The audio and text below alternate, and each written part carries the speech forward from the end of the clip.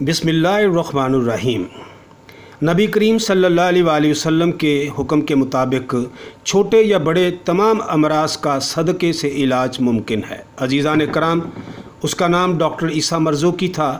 شام کا رہنے والا عیسیٰ پیشے کے اعتبار سے طبیب تھا اور دمشق کے ایک ہسپتال میں کام کرتا تھا۔ اچانک اس کی طبیعت خراب ہو گئی اور اس کو ہسپتال داخل کرا دیا گیا۔ چیک اپ کے دوران معلوم ہوا کہ اسے کینسر کا موذی مرض لگ چکا ہے۔ اس کے ساتھ ہی ڈاکٹرز نے علاج شروع کیا۔ ڈاکٹروں کی ایک ٹیم نے اس کیس پر پوری توجہ دی۔ اس کی طبی رپورٹیں ان کے سامنے تھیں۔ مرض مسلسل بڑھ رہا تھا۔ بورڈ کی رائے کے مطابق وہ محض چند ہفتوں کا مہمان تھا۔ ڈاکٹر عیسیٰ خود نوجوان تھا، اس کی ابھی شادی بھی نہیں ہوئی تھی، تاہم اس کی منگنی ہو چکی تھی۔ اس کی منگیتر سے لوگوں نے کہا تمہیں منگنی توڑ دینی چاہیے کیونکہ تمہارا ہونے والا خاوند کینسر کا مریض ہے، مگر اس نے سختی سے انکار کر دیا۔ ادھر ڈاکٹر عیسیٰ نے نبی کریم صلی اللہ علیہ وآلہ وسلم کی حدیث پڑھ رکھی تھی، داؤ مرزوقکم بالصدقہ، اپنے مریضوں کا علاج صدقے سے کرو۔ ایک دن وہ مایوسی کے عالم میں بیٹھا تھا کہ اسے اچانک نبی کریم صلی اللہ علیہ وآلہ وسلم کی یہ حدیث یاد آ گئی۔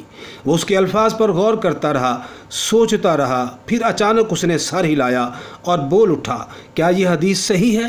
اگر صحیح ہے تو پھر مجھے اپنے مرض کا علاج صدقہ کے ذریعے ہی کرنا چاہیے، کیونکہ دنیاوی علاج بہت کر چکا اور بہت ہو چکا۔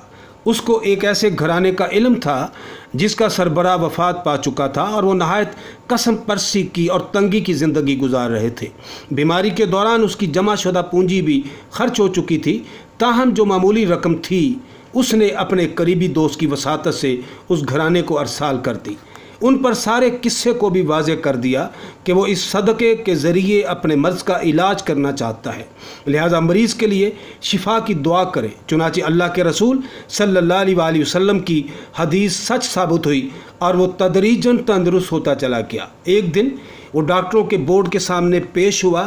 اس کے علاج پر مامور ڈاکٹرز حیران و ششدر رہ گئے کہ اس کی رپورٹیں اس کی مکمل صحتیابی کا اعلان کر رہی تھیں۔ اس نے بورڈ کو بتایا کہ میں نے رسول اللہ صلی اللہ علیہ وآلہ وسلم کی ہدایت کے مطابق علاج کیا ہے اور وہ اب مکمل طور پر تندرست تھا۔ اس نے ڈاکٹروں کو بتایا کہ بلا شبہ تقدیر پر یقین رکھتا ہوں اور اس کا یہ بھی مفہوم نہیں کہ ظاہری اسباب اختیار نہ کیے جائیں، ڈاکٹروں سے بیماری کی صورت میں رجوع نہ کیا جائے، مگر حدیث رسول درست ہے، بلا شبہ ایک ایسی ذات موجود ہے جو بغیر کسی دوا کے بھی بیماروں کو صحت عطا کر سکتی ہے۔ وما علینا الا البلاغ المبین۔